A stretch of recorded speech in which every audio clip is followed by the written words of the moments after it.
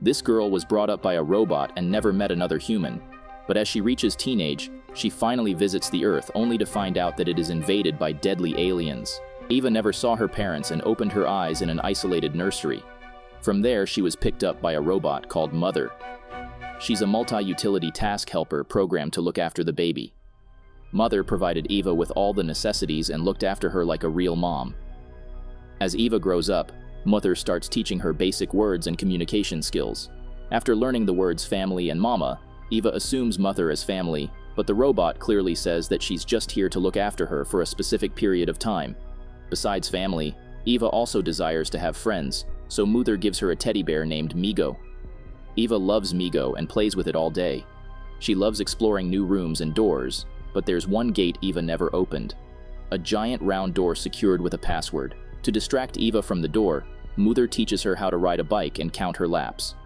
On her 6th birthday, Mother gives Eva a special device called an Omnipod. It is programmed to answer all questions and provide necessary assistance. However, the Omnipod can't open the round door either.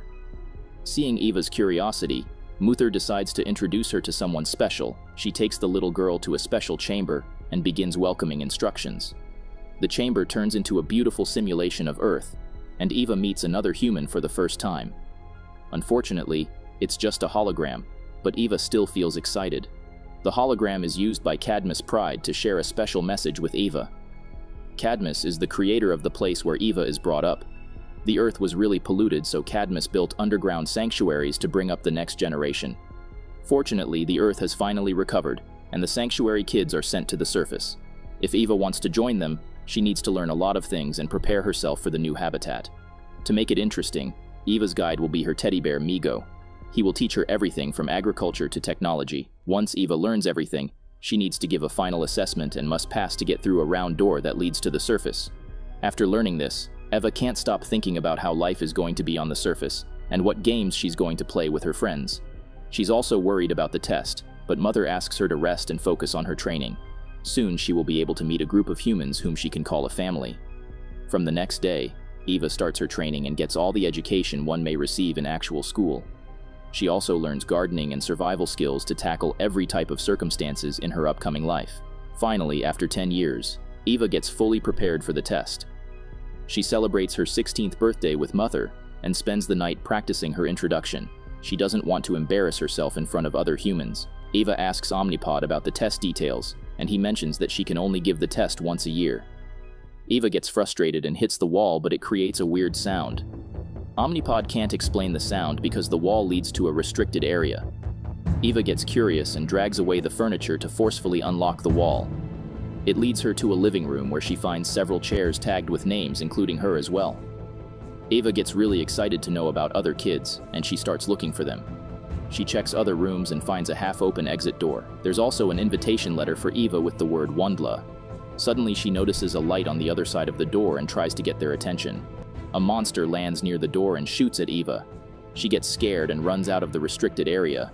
She closes the wall, but the monster breaks through it. Mother grabs Eva's hand and starts running towards safety.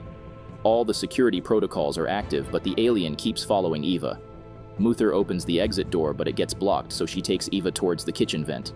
It will lead her to the surface and she can meet the other kids.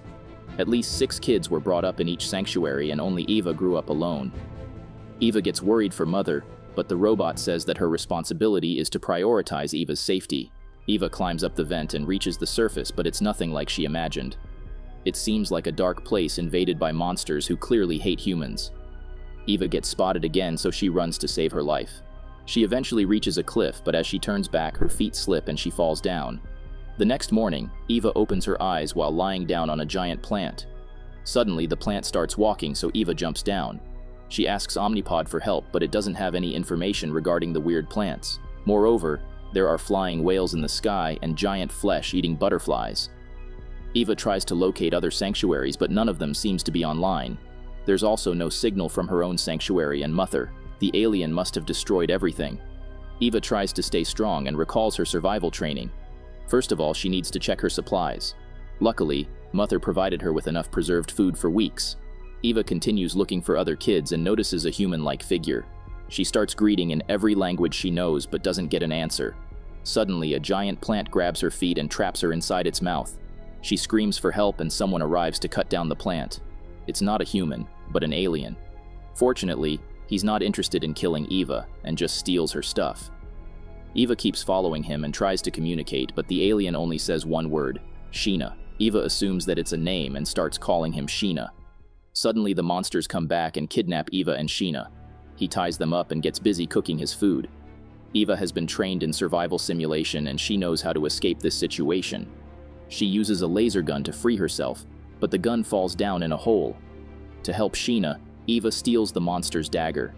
She suddenly notices an innocent alien trapped nearby, so she frees him too. The monster starts following the alien and Eva gets a chance to help Sheena. She also finds Mother, but she seems to be out of order. The alien comes back after a while and helps Eva and Sheena run away. After reaching a safe spot, Eva thanks the alien but gets shocked to realize that she can hear the alien's thoughts and communicate with them. The alien introduces himself as Otto and becomes Eva's friend. Eva thanks Otto for the help and she gets busy fixing Mother. Sheena suddenly offers her a piece of gum, but it's actually a special gum that develops Eva's power to understand Sheena's language. His actual name is Rovender Kit, and he's not interested in staying with Eva anymore. Eva notices the human dynasty patch on his clothes and begs Rovender to take her to the trade market where he bought the patch. In exchange, she's willing to give away her Omnipod. Meanwhile, Mother finally recovers and tries to look for other kids. Eva asks about the 5 other kids in her batch, but Mother says Eva was the only survivor of this generation. Before her, Mother brought up 8 generations, but each one had at least 6 kids. During Eva's turn, the sanctuary suffered from contamination, and security shut down everything. Miraculously, one baby pod was working, and it was Eva. Mother wants to go back to the sanctuary for safety, but Eva chooses to visit the trade market in Lacus. Moreover, she believes that they aren't on Earth but some kind of alien planet. Muther still thinks it's Earth, but what happened to it and the humans living on it? Eva asks Muther to calm down and follow her plan. They will travel to Lucas and find other humans to start a new society. On their way, Eva keeps touching the colorful plants, so Rovender strictly warns her of the danger. These plants may look beautiful, but they can be poisonous, or even eat humans alive. After traveling a few miles, Eva hears someone calling for help. It's a creature called a sand sniper. Rovender advises not to get near it, but Eva can't stop herself from helping the sand sniper. As she gets near it, the monster ship takes away the sand sniper. Luckily, Eva and her friends are safe. They finally reach Lucas, which is a beautiful city of peaceful aliens. Rovender gives some clothes to Eva and Mother so they can easily blend in. Afterward, they travel to Caruncle's Antique to get information about the Dynasty Patch. Carcuncle agrees to tell its origin, but he demands a huge payment. To earn some money, Rovender takes Eva to bet on a spiderfish race. Eva doesn't like gambling, but she has no other chance. She doesn't have money for the entrance fee, so she bets on Mother. If Eva loses, Mother will be taken away. Eva is confident of her victory because she knows the secret to winning. Eva chooses a nervous and blind spiderfish and encourages her with a motivational speech. Afterward, she talks to it in her mind and guides the fish towards the target. Everyone is left in shock on seeing a blind fish win. Meanwhile, Eva takes away the victory prize. As Caruncle's shop is closed now, Eva needs to wait till the morning.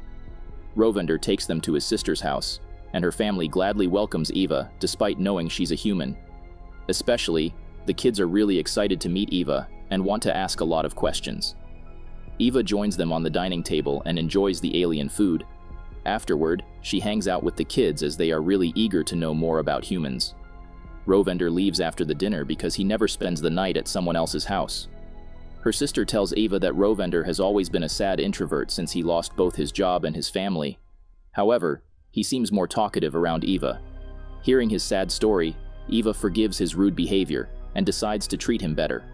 Later that night, the kids tell her about a female alien who knows a lot about humans.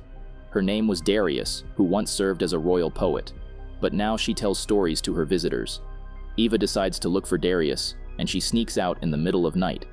She gets surprised to see that Darius is a creepy 6-handed alien. She claims to have all the answers, but in exchange, Eva has to give away her precious memories. Darius keeps others' joyful memories in different jars and uses them to stay happy. She gives an empty jar to Eva and asks her to think about her most happy moment of life. It turns out to be Eva's 6th birthday when she was really excited to know more about humans. Once Eva hands over her memory, the alien shares her own story. This planet is now called Orbona, and she reached here with her brother and sisters. However, after reaching here, the alien only witnessed pain and deaths because the humans were after them. They destroyed everything and got buried with it. The alien asks Eva to ask her a question, but as she mentions the kids living in sanctuaries, Darius gets angry. She didn't know humans are still alive. She calls Eva a monster and kicks her out. Eva falls down in the lake, but luckily, Otto saves her and carries her to the shore. Eva gets really sad after being called a monster by Darius. She starts wondering what if she's the only one left. Suddenly, she notices Rovender and remembers about the Dynasty Patch. It's already sunrise, so they can visit the Caruncle's shop. Eva rushes to Rovender, but he is totally drunk. He has spent half of the prize money on drinks, which makes Eva really angry. She needs his help, but Rovender doesn't want to be involved in her risky adventures anymore. Eva mentions his family, which makes Rovender more frustrated, and he walks away. Eva goes to Caruncle's shop alone and requests him to give the information at half the price. In exchange, Eva will tell him the real purpose of all human inventions Caruncle is keeping in his shop. After knowing that Eva is a human, Caruncle gets really surprised. He always wanted to meet a real human and clear all the queries he had. He finally tells Eva that he got the Dynasty Patch from Solace, the capital of Orbona. There lives a person called Zin, who has the largest collection of human dynasties. He also has an omnipod. Eva gets really excited because the omnipod must have the contact information of its owner. The only way to reach Solace is getting caught by the monster following Eva. His name is Bastille, and he helps Zin in building his collection. He will definitely take Eva to Zin, and from there, she needs to escape by herself after getting the omnipod. Eva doesn't trust Caruncle, so she asks Mother to accompany her to Solace. Mother believes it's too risky, so she advises Eva to stay in this city for a few days. Eva is getting impatient and wants to leave right now. This makes Mother angry because Eva is being really selfish and disobedient lately. Mother's responsibility is not to keep Eva safe, but Eva refuses to follow her orders because Mother can never be her real mom. Saying these insensitive words, Eva leaves the house and goes to meet Bastille by herself. Poor Mother keeps calling her back, but Eva doesn't listen. She voluntarily gets in the pod and flies away with Bastille. After reaching Solace, Eva is taken to the palace and presented before Queen Oho and her advisors Lorok and Zin. They have weird concepts about the human race, and advise the queen to stay away from Eva because she may eat her brain. Eva tries to explain that she's not a monster, and only wants the omnipod Zin has. No one listens to him, and Zin asks the giant guards to take Eva to the lab. He loves to study endangered species like her. Eva is willing to tell everything about her race, but Zin prefers to do it by himself by dissecting her. Eva can't let that happen and attacks Zin. He is really scared of humans and starts to panic. Eva takes this chance to escape, but the guards are still following her. She notices Queen Oho and threatens to eat her brain if she doesn't help her. The queen gets scared and sends away the guards. Eva shows her the omnipod and asks the queen if she has seen one. Queen Oho's late father had a huge collection of human artifacts, so it may have the omnipod too. The queen takes her to a special place where each human artifact is safely kept in a special box. Eva opens one box after another but doesn't find the omnipod. Suddenly a guard reaches there and Eva gets scared, but the queen introduces the guard as Chip, the only guard loyal to the king. Unlike other guards, Chip only follows the queen's orders. He helps in getting the bigger boxes, and one of them contains a game machine. Eva develops interest and starts playing the game. She teaches it to the queen as well, and they play together like friends. Eva clears the misunderstandings about humans and calls herself harmless. The queen starts trusting her and becomes her friend. Just like Eva, Queen Oho never had a friend before. She always stayed busy in training because Zorok called her unworthy of a queen. She still doesn't have the confidence of ruling by herself and depends on the advisors. But her father was different. He had chosen this planet for them and never listened to the advisors. He was fascinated by humans and called them kind and intelligent. Now Oho has realized that her father was right. After playing a few games, Eva finds a box with a special car. It's made with the combination of human and alien technology. While Eva is exploring the car, the advisors reach there and scold the queen for helping a traitor. Zin ties Eva down and prepares to dissect her. Eva notices the sand sniper and asks it to play dead. Zin goes to check on her and Eva takes this chance to escape the lab. The queen brings the car and asks Eva to get in. They drive around the palace but eventually get caught by the advisors. They want to kill Eva, but the queen gets in the way. She's not stepping back anymore. She's the rightful owner of the throne and the ruler of Orbona. She orders Zin to give the Omnipod to Eva so she can use it to find other humans. The queen also gives her the car so Eva can travel easily. Eva takes her leave and promises to meet the queen again one day. Right now, she has to go back to Mother and find the other humans.